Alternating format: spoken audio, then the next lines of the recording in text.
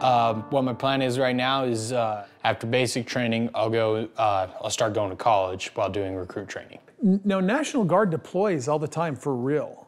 So they actually go out. So if you're in school, is there a chance they'll deploy you? Yes, there is, but you know, I'll just end up catching up. Here's the thing: is you go deployment, and you go as, you know, Private Bob, not as Lieutenant Brown. My mom and my dad both, they didn't want me to go straight enlisted.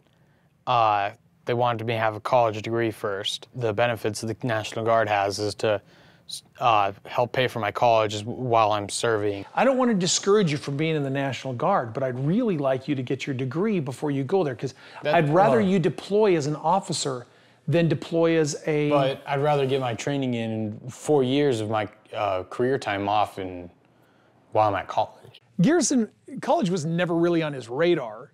College is on our radar, and Garrison has had military on his radar.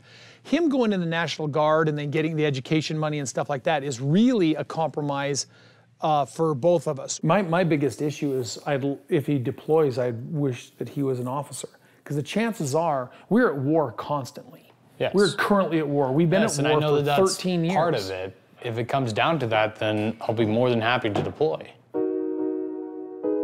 Currently, the National Guard is deploying to our war zones. Soldiers are going to see danger, or they should expect that they will. And right now, because our National Guard deploys, there's a chance he's going to see deployment in the next 4 years. See, here's the thing. I mean, like, he's 17 and he thinks he's invincible. At 17, you don't comprehend that you actually could get shot at and those bullets might actually hit you. We don't like thinking that way either. That's not the optimistic line, but that is the reality we have to understand. And that being in the military is a sacrifice.